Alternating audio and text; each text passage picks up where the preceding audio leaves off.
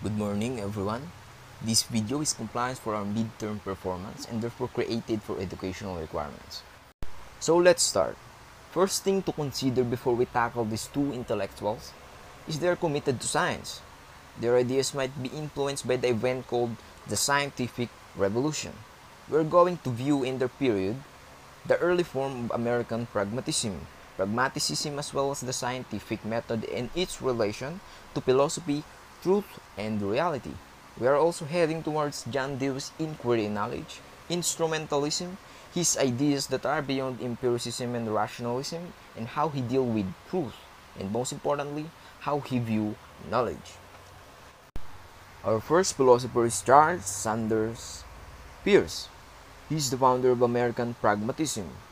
Pragmatism means action gets priority over thought, meaning dealing with things sensibly and realistically in a way that is based on practical rather than theoretical considerations. Halimbawa mga brad, mas pinili mong hugasan na lang ang madumi mong mga labahin kaysa mag-isip ng mga posibilidad na buhay sa ibang planeta. Ang mga topic ni Charles, mga brad, ay logic, language, communication, and semiotic. At kung hindi ka pamilyar, semiotic means the study of symbols and signs and how they are used. And he is also known for his psycho-physically monistic metaphysical system. What? But in order for us to understand the term, we should first dive to his main idea. A brief biography.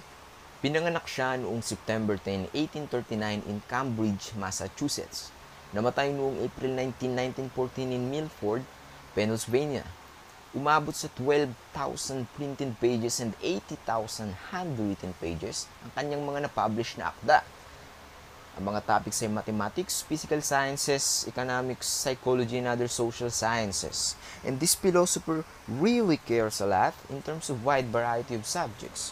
By the way, let's explore his philosophy. Pragmatism, pragmaticism, and the scientific method. These are Peirce's best-known works. The first one named The Fixation of Belief. Peirce, in this account, defended the superiority of scientific method, while the other one, entitled How to Make Ideas Clear, is a pragmatic end towards clear concepts. For us to understand Peirce's philosophy way more better, we should consider that he worked as a physical scientist, and other famous physical scientists are Einstein and Stephen Hawking. He worked as a physical scientist for 32 years in his job with the United States Coast and Geodetic Survey, as Peirce understood philosophy to be the philosophy of science, and he understood logic to be the logic of science. Look how scientific this man was. He treated philosophy and logic as science, not really in empirical manner, but that's how he viewed these things. He viewed this great field as both sciences. This is also the reason why he named his view as pragmaticism, rather than traditionally calling it pragmatism, since the limited frame of pragmatism prioritized the actualization of something. But for Peirce, science in the context of this view can appear in whatever way, whether in conceptualization or on its practical use. The whole meaning of a clear ideas or concept, considering its practical bearings, or shall we say important connections, in order for us to attain its most meaningful form, it must have some sort of experiential condition. In order for us to understand the Typhoon Ulysses, before the landfall and the aftermath effect, practical bearings include how pag-asa or technology produce a model of it, such as imaging or how strong it will be, and of course the empirical condition, which means the available facts after we experience it. That's how operationalism and verificationism works. And Peirce also believed in the reality of abstractions. That's why some of his accounts were mathematical statements. For him, physical concept is determined by an exact method of measuring it. For you to reach the moon, you need mathematics and abstractions. For you to reach the Jupiter, you need a mathematical prediction. considering the other empirical connections. For Peirce, this is what a clear concept means. Another thought. Science can deal only with phenomena. This is according to Peirce, that all scientific concepts must somehow be traceable back to phenomenological roots. So for Peirce, what is outside of the logical possibility has nothing to do with science. That's clear for him. As for this sense, he appeared to be a realist, and he himself labeled as a realist of Kantian empirical. And since it is connected to phenomenological root, it must be therefore a kind of internal realism. So klaro sa atin mga brad, na in medieval sense, he is really an anti-nominalist. But another profound idea of him is his Hegelianism. Means it is connected to what we call evolutionism. As what Bro Aaron reported, it is in the constant process of change. There are four major components of his Hegelian idealism. Firstly, for Peirce, the world of appearance, which he calls the Phaneron, is a world consisting entirely of signs. Ano ba yung mga signs na to? These are the quality, relations, features, items, events, or everything that have meaning and appearances. Second point, a sign is one term in a threesome of terms that are indissolubly connected with each other by a crucial triadic relation that Peirce calls the sign relation.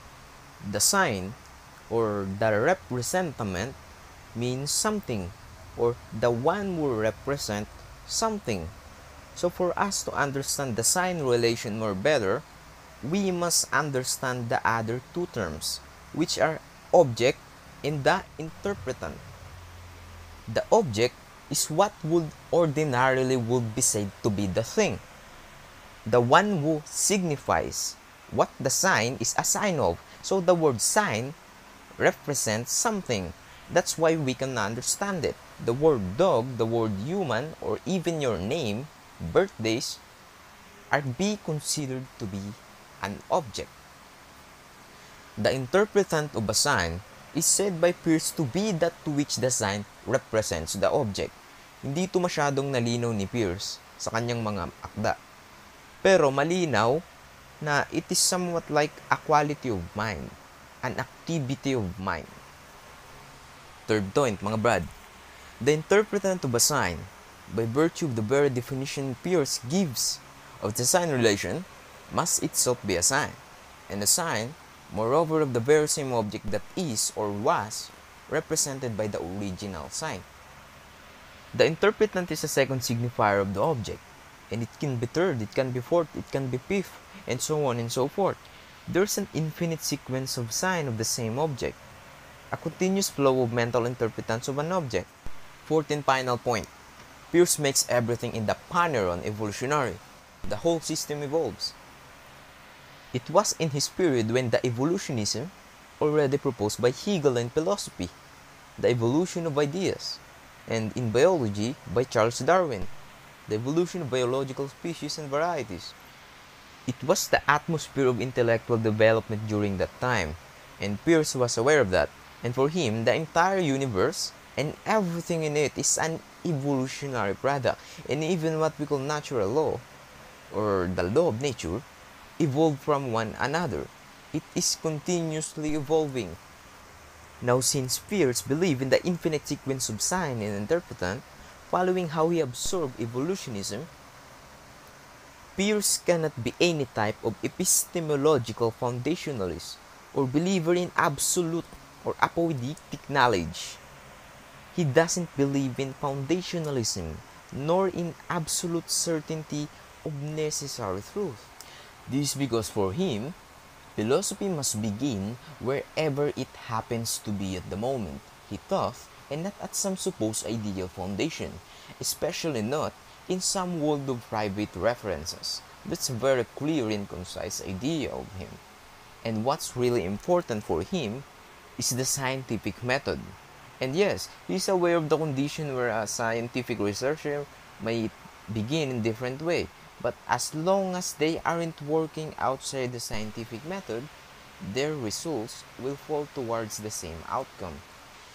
This is a pragmatic conception since available data is what's really important here. That same outcome that he pointed out is what Peirce means by the truth. Very strong. To know the truth, use the way of scientific method, whether it is for empirical result or necessary truth. But does it mean after applying the scientific method and we arrive to a particular scientific achievement, a limit, and we feel it should be the latest version of it and the last version because we cannot think of more answer? This is the reply of Peirce for this. Although the scientific method will eventually converge to something as a limit, nevertheless at any temporal point in the process of scientific inquiry, we are only at a provisional state and cannot ascertain how far off we may be from the limit to which we are somehow converging. Yes, at ang para sa kanya, ang siyensya ay parating gumagalaw at hindi dapat mag-focus sa isang particular target at ang bawat empirical question na pwede nating propose ay pwedeng masagot at hindi dapat i-assume o isipin na imposible itong masagot. Kaya isa sa mga importanteng dictum niya is do not block the way of inquiry. Isa yun sa mga pinakasikat na sinabi niya. Do not block the way of inquiry. Furthermore, what does scientific method for Peirce mean? It is not necessarily different from the standard scientific method since it is also derived from him. It involves three phases. Number one is abduction, making conjectures or creating hypotheses. The next is deduction, inferring what should be the case if the hypotheses are the case. And induction, the testing of hypothesis. Napaka-simple pero napaka-importante niya until now. Just like the application of it in terms of finding the right vaccine to cure the COVID-19 patients. Ngayon, bago natin tapusin ang kanyang napakagandang filosofiya, we must know that he believed that the great ocean of truth is infinite and always waiting to be discovered. And there I quote, "It is not knowing, but the love of learning that characterizes the scientific man." Let's proceed to our next philosopher. His name was John Dewey, one of American pragmatism's early founders. The first two was William James, and of course Charles Sanders Peirce. He's also considered to be the most important American intellectual for the first half of the 20th century because of his systematic views in ethics, epistemology, logic, metaphysics, aesthetics, and philosophy of religion. A brief biography. He was born on October 20, 1859 in Burlington, Vermont. He died on June 1, 1952 in New York City. He also participated in many non-academic activities such as educational protests. And his topics included psychology, metaphysics, knowledge, philosophy of education, ethics, political philosophy, aesthetic, and religion. Let's proceed to his approach towards inquiry and knowledge. Instrumentalism, but before anything else, Dewey's instrumentalism to understand in a more comprehensive manner. Since this philosopher covers a lot of area, his theory of inquiry or instrumentalism is really a reconstruction of epistemology, so we can distinguish his other idea. A quick view, mga brad, sa kanyang instrumentalism. We must know na ito ay isang Darwinian point. Ngayon, ibig sabihin, ang pagbabago or transformation ay isang natural na kondisyon sa ating mundo. Pangalawa, para sa kanya, knowledge and logic are really necessary. for us to survive or keep being alive. Important ito sa buhay. Kaya nga may kasabihan tayong knowledge is power, right? Pangatlo, biological basis. Mas madaling makuha ang data sa area na to para sa kanya kaysa sa mga abstract like mathematics. Pangapat, madaling intindihin, empirical reasoning, but he also insists na sa tulong ng mga nabanggit, mas nakagagawa tayo ng mas malinaw at buong pagbibigay rason sa mga bagay. Ganitong sirko ng instrumentalism. Ganun ang ikot niya. From Darwinian starting point, papunta sa constructive na pagtingin sa mga bagay sa pamamagitan ng pagrarason. Ngayon, alam natin na sinundan ni Dewey si Peirce. At alam mo na napaka-scientific ni Peirce.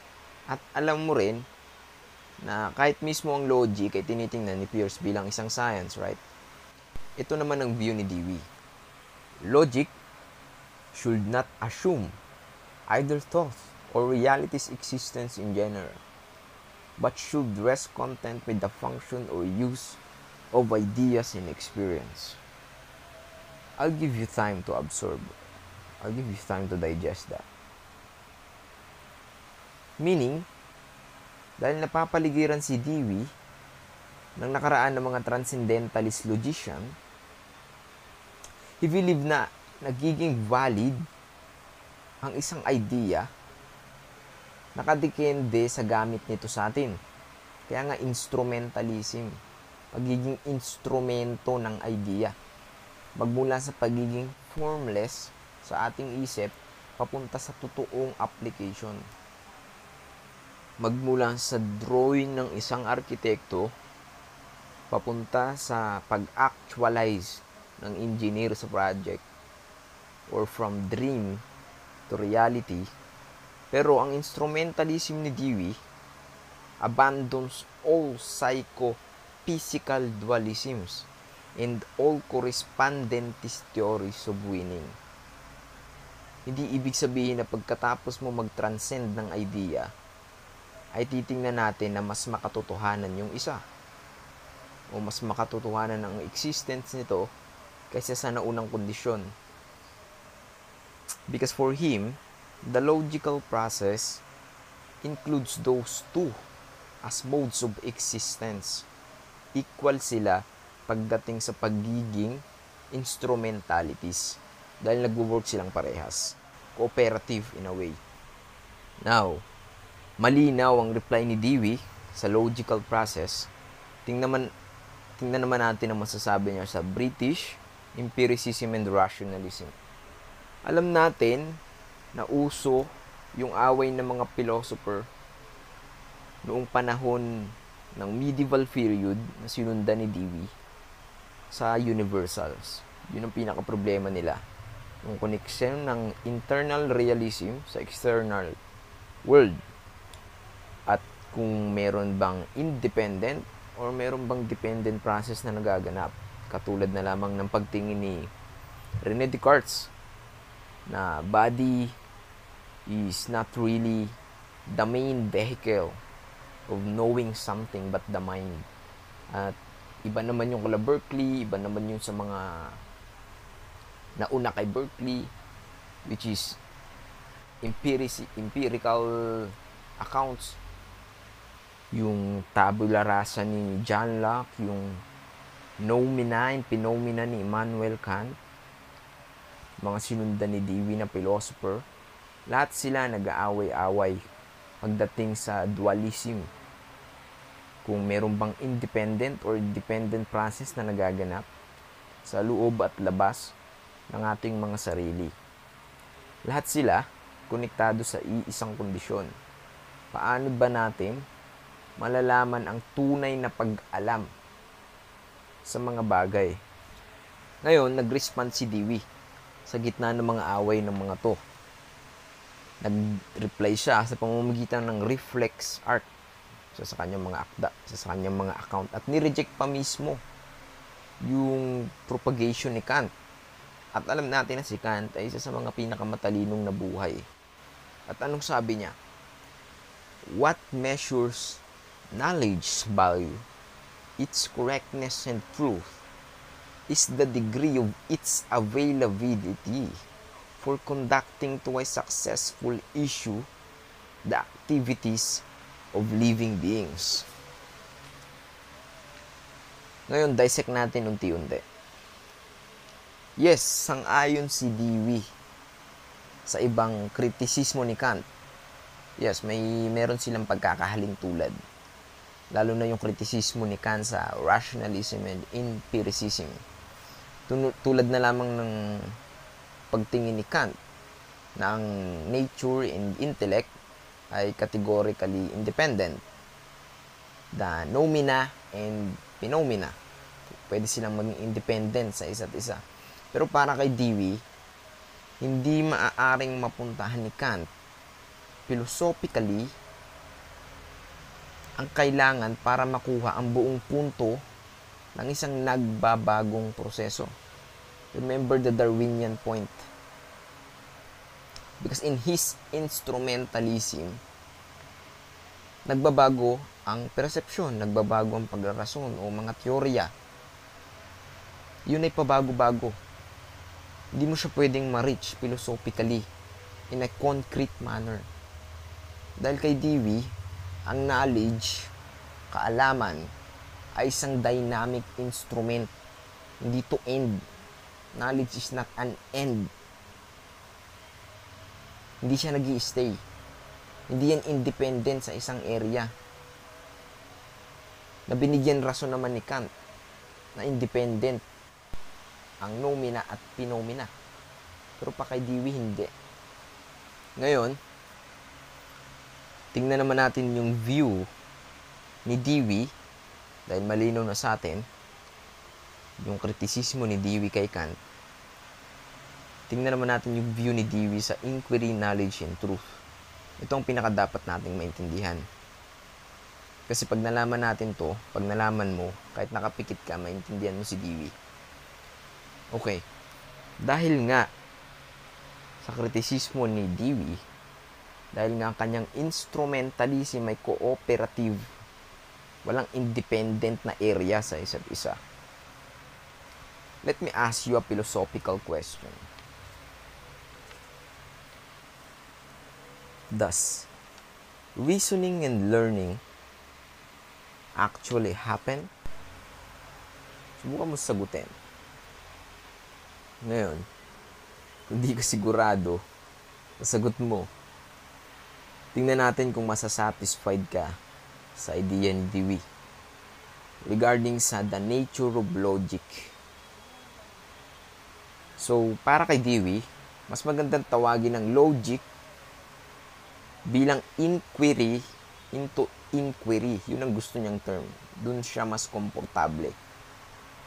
Dahil bago at sariwa noong panahon ni Dewey, na isang systematic view, yung idea na to, dahil nga ito ay complicated in terms of collecting and organizing the many forms or the many aspect of inquiry into inquiry. Sa madaling sabi, ang view na to at ang purpose nito is for the need for a recovery of philosophy. Very strong. The need for a recovery of philosophy. Very confident claim. Dahil hindi nga nagtagumpay ang philosophy at mga naunang philosopher na mas maintindihan kung ano ba ang knowing o ang pag-alam. Now, another thought.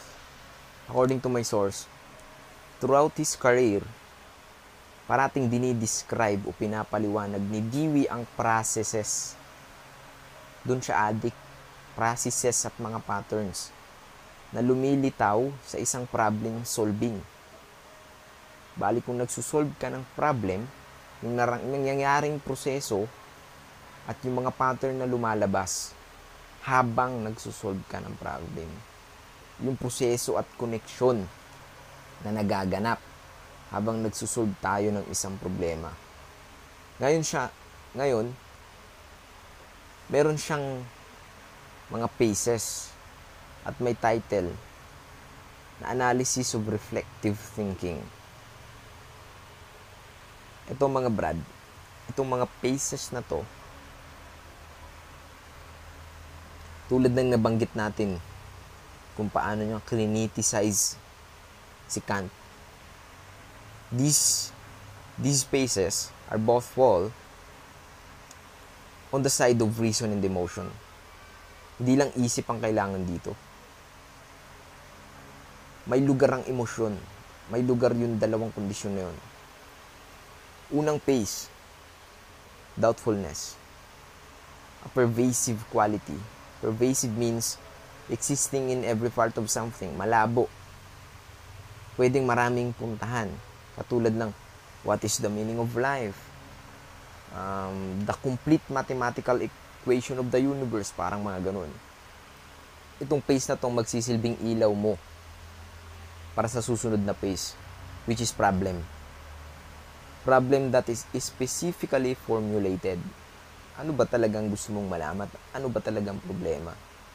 Baka naman kasi mas magandang tanong ang what is the meaning of life according to Jesus? Or what is the complete equation of the universe according to Einstein? Pangatlo, hypothesis. The possible consequences.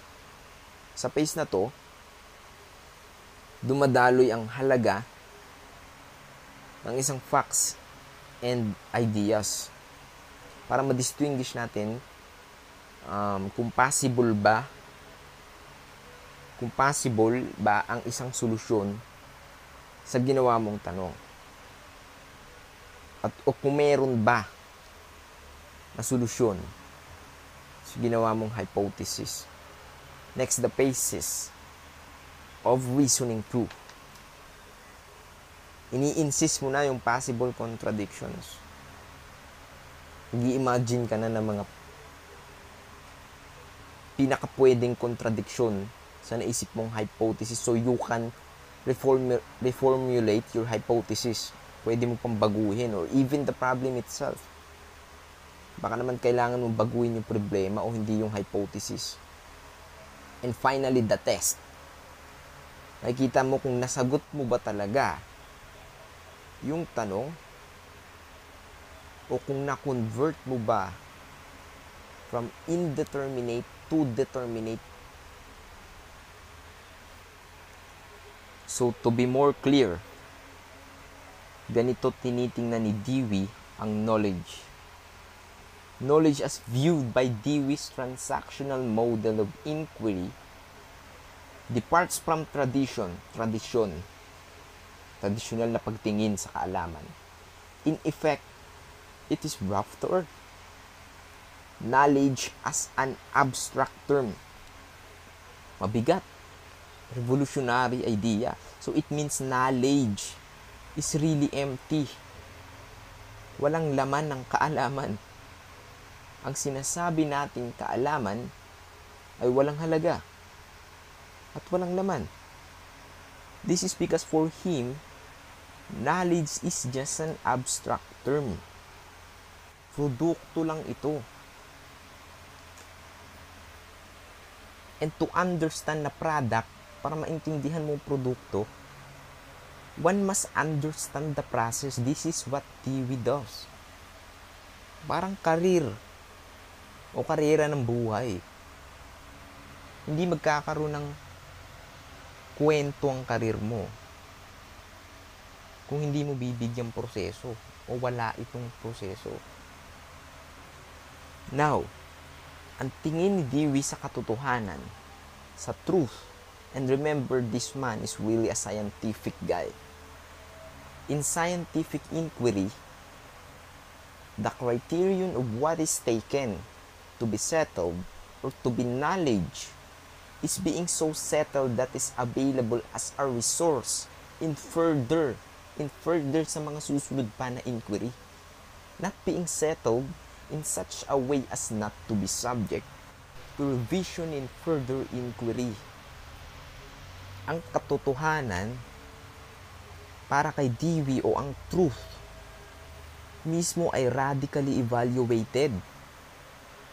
patuloy pa rin natin itong pinagninilay-nilayan. Katulad na lamang ng law of thermodynamics. Matagal na itong tinuturing na totoo, but until now, inuobserbahan pa rin ang mga susunod na ebidensyang mas magpapatunay pa na totoo talaga tong theory na to. Ganoon nagwo-work ang isang scientific inquiry para mas malaman mo yung totoo sa totoo na mayroon pang totoo na pinakatotoo. It's a process and patterns. Now, truth in final analysis is the statement of things as they are, not as they are in the inane and desolate void of isolation from human concern, but as they are in a shared and progressive experience. Ngayon, parati nating tandaan na tinitingnan ni Dewey ang knowledge bilang isang proseso at ang mga iniisip ng mga tao na katotohanan sa isang present era ay tumatagal lang at nagwo-work dahil sa social value o historic value. Pinapatagal ng mga tao. Dahil yun yung value na dapat pahalagahan noong panahon yun. Pero nagbabago yun. And there I quote, "We do not learn from experience. We learn from reflecting on experience." Yung totoo sa nararanasan natin ngayon o yung proseso o kaalamang nararanasan natin ngayon ay pwedeng maiba sa mga susunod pang connection, sa mga susunod pang pattern and processes. It's a process. Everything is a process. Everything is changing. And that's okay for John Dewey. Thank you so much, mga brother. Thank you, Brother CJ. Thank you for listening.